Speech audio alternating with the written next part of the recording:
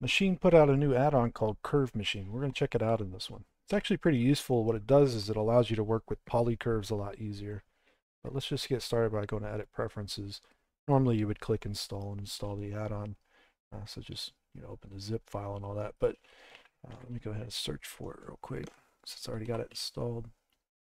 And you'll see that there's Curve Machine right here. Now, this is the thing about it. It has a couple shortcuts you need to keep in mind. They're very similar to Mesh Machine or Machine Tools, so just keep that in mind. The menu is going to be Y by default. I've changed mine already. But Blingulate is Control B. Merge to last is going to be 1, and then merge to center is Shift 1, and connect is Alt 1. That's really all you need to remember for the most part. There's a couple other things you can try changing around if you need to, but it's going to work best with polycurves, but it also works with Bezier curves. So just keep that in mind. We'll play around with all of it here in just a second, but we press Shift A, we create curve. We go up to the top here. You'll see there's a single point polycurve. You can add that now, and that's something that Machine has added, I believe, right? And as soon as you add it, it goes into edit mode. So you can actually, you already have it selected. You can move it if you need to, or you can just press E and start extruding it out. Okay. And so normally when you create a polycurve, this is kind of it. Like you don't have any additional options for these things for the most part. They're actually kind of hard to work with. All this does is fill in the holes that the Blender devs left behind. So you can do things like what he calls blingulate, which is basically a bevel in my opinion, but you can also do double G now to slide. So you can GG twice to slide around. You can do Control B to bevel, which is nice. And then you'll be able to eventually merge to last or merge at center, the different points, right? And we'll have connect, gap shuffle, and cyclic curves as well.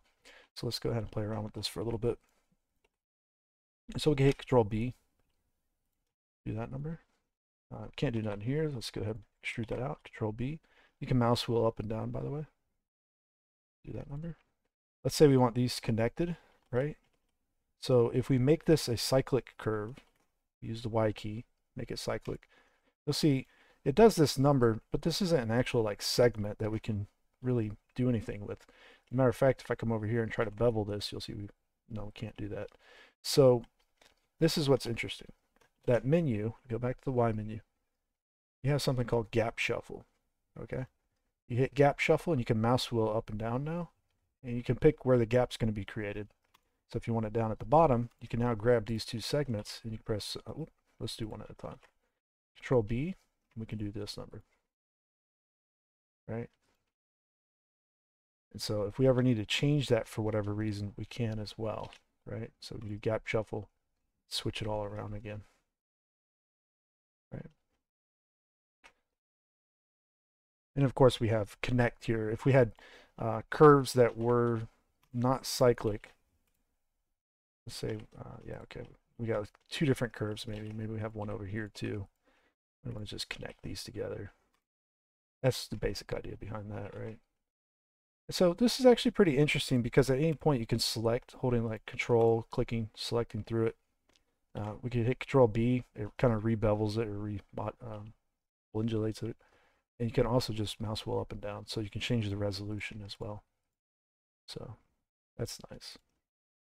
The menu still has depth on it and extrude, so you can create depth, right?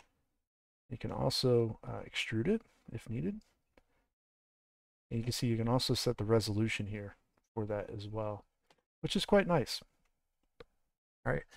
And so we can certainly work with this in a number of different ways, but some of the traditional spline or Bezier curve or polycurve tools still work. So like things like tilt, you can hit Control T, you can still work with that. You can do Alt S, still scale it, right?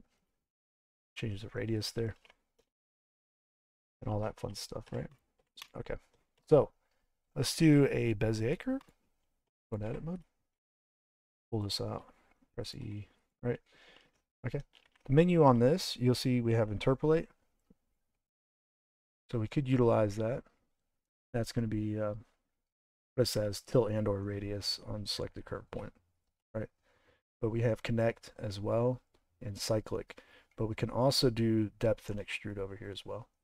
The only downside of this one is you'll see once we do that, we have the resolution that we can now adjust, but we don't have the other resolution, which would be nice, but it doesn't exist. So you still have to go to the menu over here, and you'll have to tweak it like that. But we do have extrude as well, which is also pretty good. And yeah, you can see what's going on here with the interpolate. I don't even know if that is necessarily working quite right. Whatever the case, Control T and Alt S. I'll have to play with that one a little bit more, see if I can figure it out. But so there you go. That's pretty much it in a nutshell. But this is a little bit more powerful than you think because there's a lot of curves that you can create with an add-on that comes with Blender called Extra Curves, surprisingly. And a lot of these come in as polycurves by default. So you'll see here is if you wanted to create something like a knot, we'll do like this knot here. This is what comes in by default. You can set it to polycurve. And now you'll see that we can actually just use the menu for this and change its size or resolution or whatever else we got to do. So there's that. That's fun. But one of my favorites by far is going to be when you create a curve, you do curve spirals. You do arc median. The arc median curve here, you can turn the segments up, turns up, change the height. All right, so this should be pretty familiar, you know, when you're creating things like certain types of cords, like, you know, telephone cables and things like that, or shocks or springs, things like that, right? And so you just create this as a polycurve with this, and now you can literally just give it some depth, no problems. But why this is so good, oh, that's too much depth, let's not do that. Let's change that back down. Why this is so good though, is because normally I want to connect this to like a little single wire sometimes, right?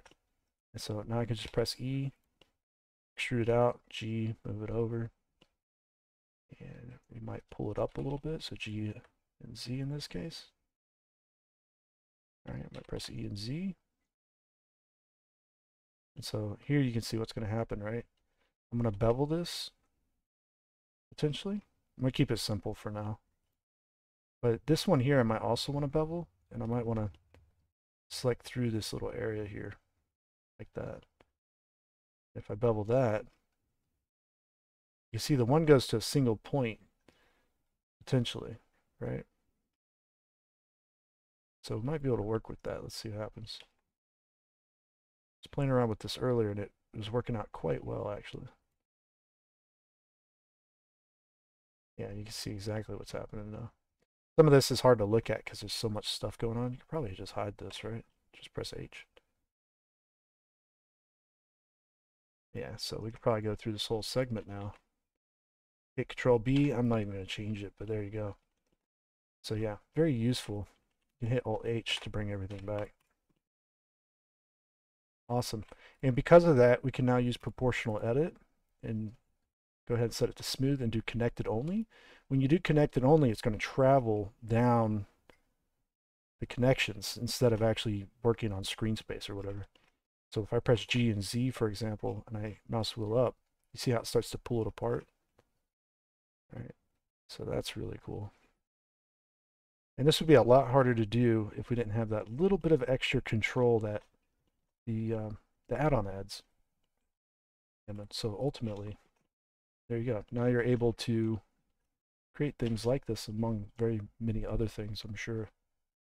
And so hopefully find it interesting. If you're interested in add-ons, $10. I'll put a link on my website under resources for Gumroad, and you can check it out there, right? Anyways, hope you enjoyed the video. Check out the next one, all right? Take care.